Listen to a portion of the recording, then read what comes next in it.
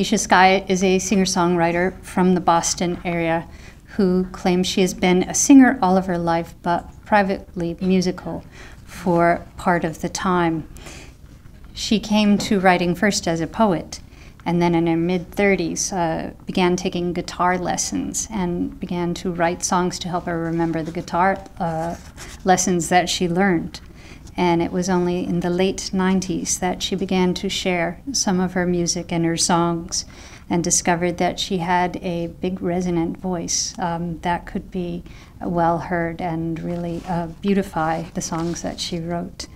And in 2000 she released her first CD, and she at that time quietly promoted it with an ebb and flow of sharing her songs out there sporadically for a couple of years, and decided to finish raising her kids first and resume with the music later on. And then Licia indeed did come back to music and full force, and now she is working on her third CD of songs, and she also works as a writing coach and a playwright, and just debuted her first play, Henrietta, and in the Lowell area, and it sounded like it had a very successful first evening.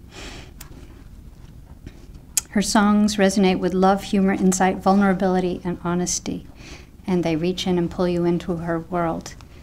And today she will be joined by Rich Craden, who is known for his talent in blues, rock, jazz, and old-time music before he pursued his career in medicine. He was on tour with Billy Joel and Fleetwood Mac and the Allman Brothers. And so we look forward to the music that the two have to share with us today. And I invite you all to please give a warm hand for Licia Sky and Rich Craden. So none of these songs have been recorded. I've been traveling a lot lately. So, coffee? My favorite ritual.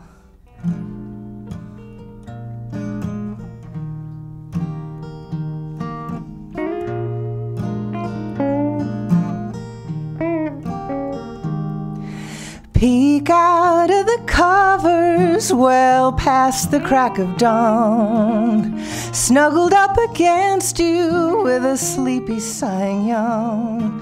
The apple arms play Mozart and meditation gongs. My mind wanders to coffee, I like it sweet and strong.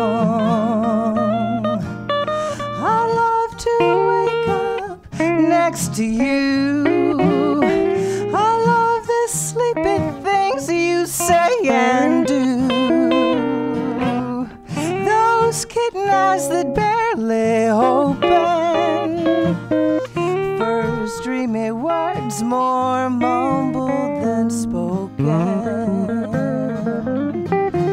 Weekdays I get up first just to watch you snooze, but on our weekend mornings you repay your coffee dues.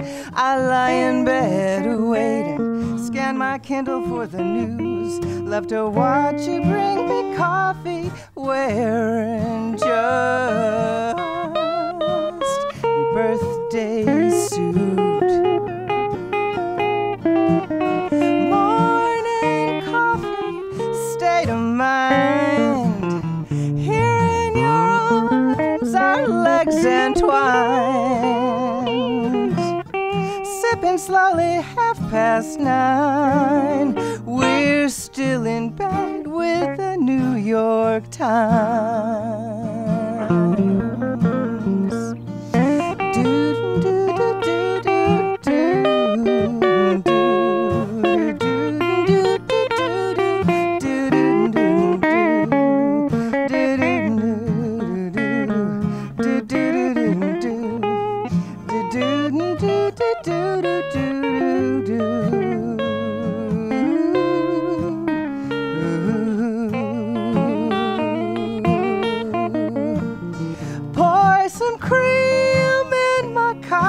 Baby, put a little sugar in it too. Pour some cream in my coffee, baby. I'm gonna sip it right here next to you. I love to wake up next to you. I love the sleepy things you say and do. Those kitten eyes that barely open. First dreamy words, more mumbled than spoken.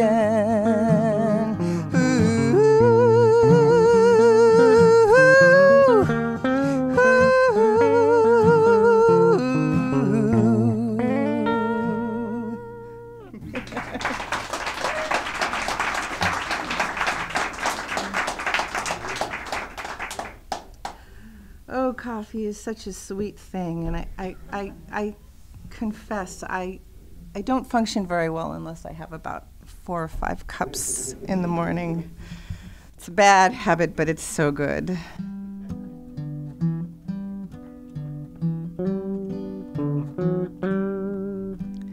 Once I lost my point of view, everything I said was misconstrued.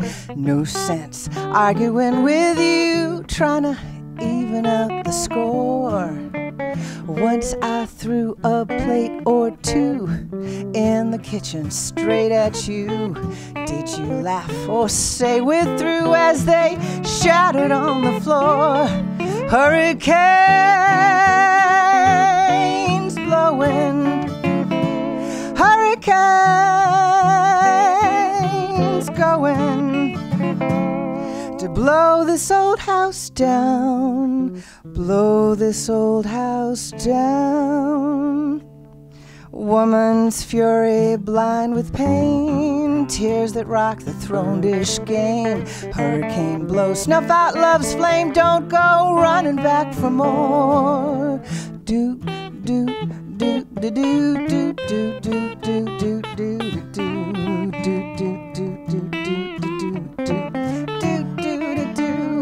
Hurricanes blowing, hurricanes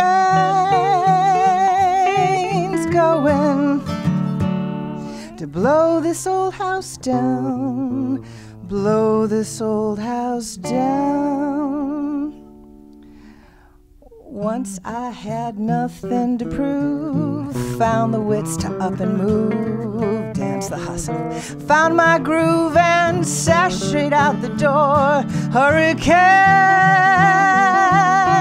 blowing, hurricanes going to blow this old house down, blow this old house down.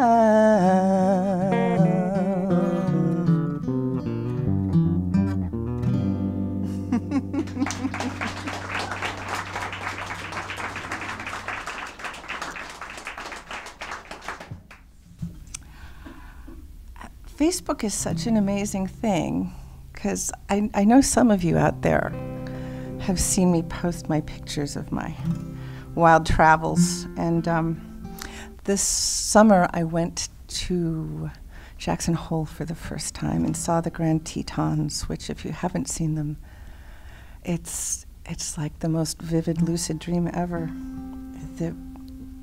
The stones just jut straight out of a flat plain, and they're like the most mountainy mountains I've ever been on. So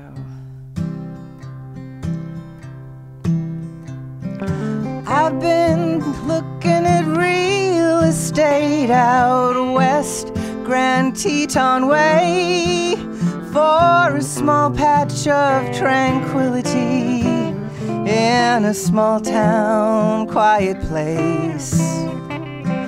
It's my private fantasy when everything's between you and me don't feel so light and fancy-free. I wanna pack my bags and run to a small little cabin with a small little garden, a dog for some company when I'm hiking in the woods. Some folks strive for money, some folks strive for fame. I think that's the problem that's driving us insane. I don't need no fancy wines and cheese or best of everything to please. Just strong coffee in the morning and your loving company. A potluck with the neighbors, stars that shine at night. I want to wake up to the mountains and my soul would be alright in a small little cabin with a small little garden. A dog for some company when I'm hiking in the woods.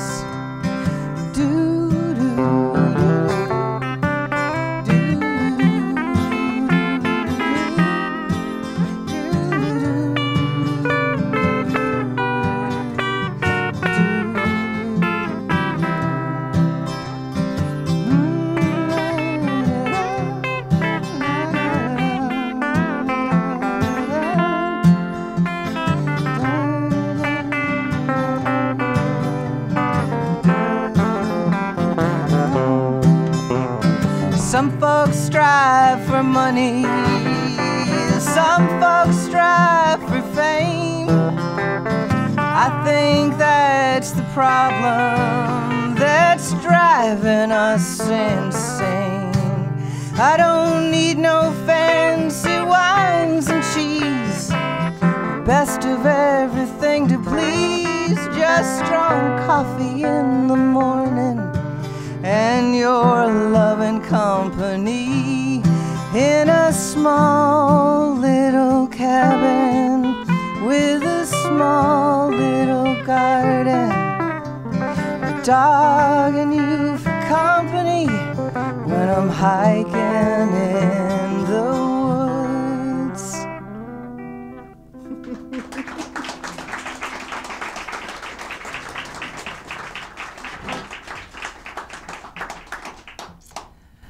So, I don't know how many of you've ever fantasized about jet setting around the world. I never did, really. It was not part of what I thought was going to be in my life. I'm really a homebody kind of person. But it is a lifestyle that could be envied.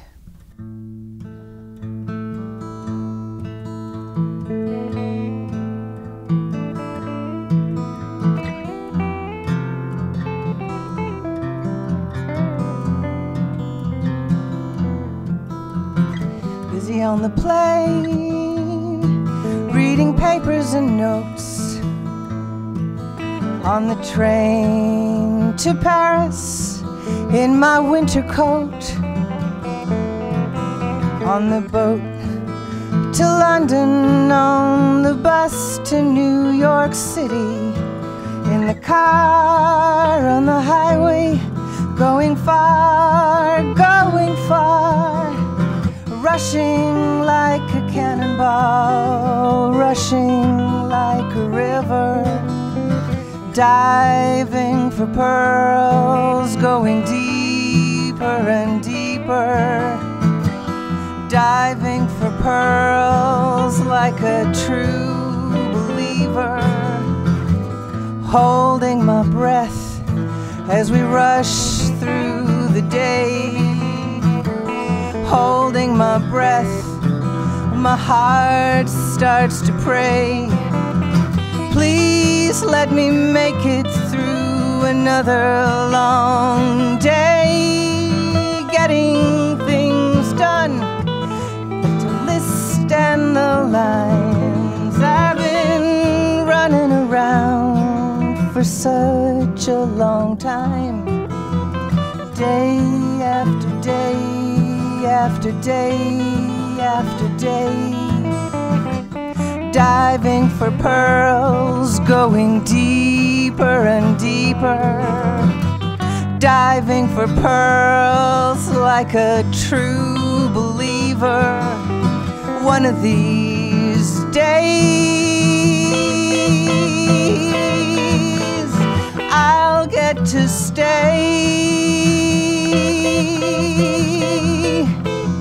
home again, home again, coming up for air, coming up for air, coming up for time, clearing the worries from my mind.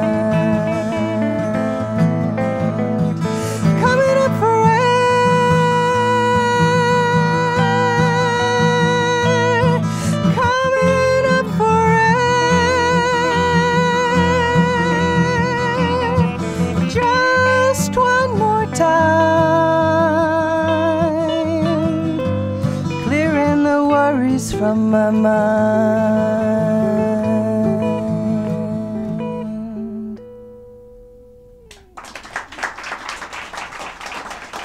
Thank you.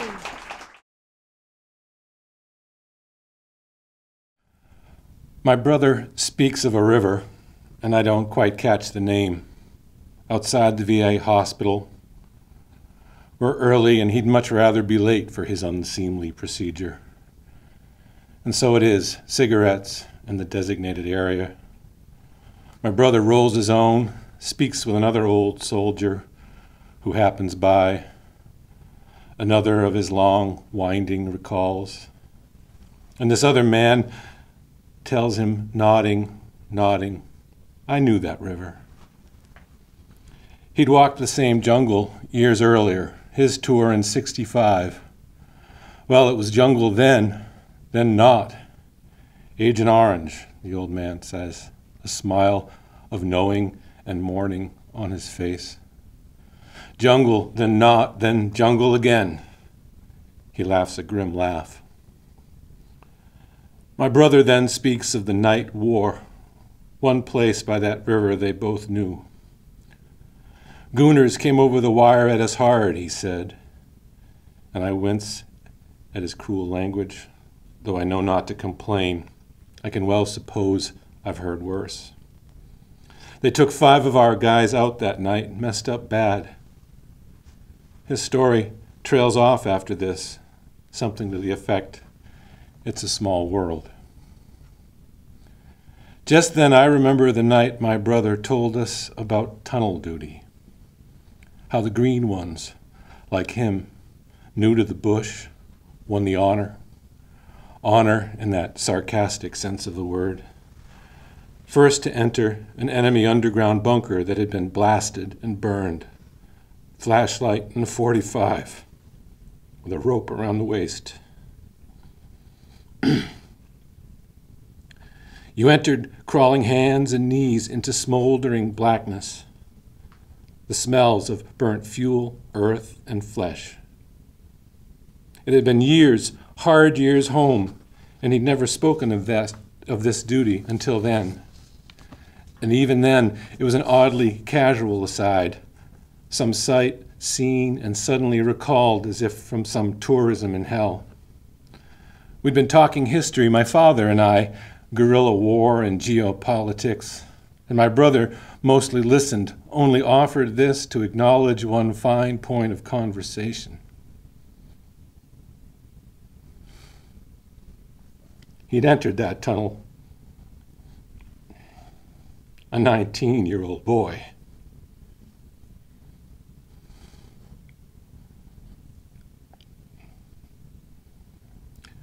Excuse me. It was more than 10 years on that night, he'd told us, and here he and I were, another 30 years gone by, smoking cigarettes in the bright spring daylight outside the VA, and all the good soldiers doing so in the designated area. That other man stands to leave, and my brother takes his hand. At this parting, they each thank the other. There is mention of the word service, but it seems a flawed and foreign word to describe what they share, what it is they thank. I knew that river, the one soldier says once more to the other. The sad smile of recognition between them, each knowing beyond naming the other's survival, the years, the damage, the pride, and something just darker than the grace of God. Thanks. We're here now. I'm here having a good look at old memories. They're sketchy, if not downright made up. Which winter was it we stopped in Charleston? So many trips south. What about going west? Flying one year, then driving the next. How old were we then? Did we stay 1 month or 2? Have we changed these 53 years of watching leaves fall? Nothing here is ready to finish. So thank you.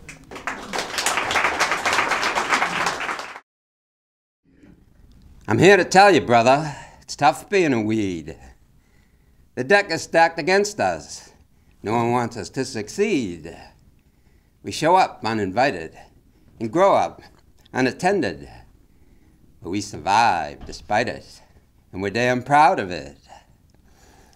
While other flowers get fertilized and groomed to be a source of pride, weeds gotta make it on their own. Disrespected by the do-gooders, we just turn a deaf ear. 'Cause we got strength in numbers and impudence to spare. We don't get fed, so we don't get fat. We grow up wild and we grow up fast. 99 proof natural, enhancement free and spiritual. And a weed will never walk alone. So bring on the mowers and the movers and the shakers. Bring on the preachers from the twilight zone. We'll dive in all together and clog their sacred wheels. Jam their blue-nosed blades and rattle all their bones. Bring on the wind and bring on the rain. We'll dance in a frenzy till the cows come home. Now we lean on one another and sacrifice for common good. Are the rhino rulers in the weed world, let that be understood. No crystal ball for gazing with the prize so plain to see. The winners are the revelers in the ecstasy of being free. Thank you.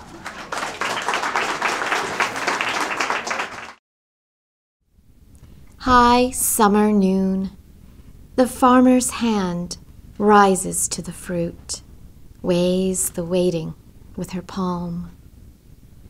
Gilded golden in her pausing, she swirls the cool taste of promise on her tongue.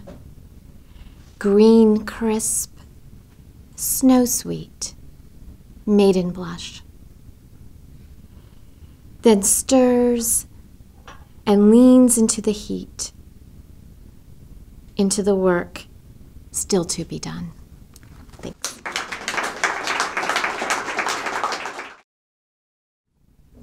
Until, my love, our days have the ink of autumn drying in their veins, 10,000 leaves in the sun. Thank you.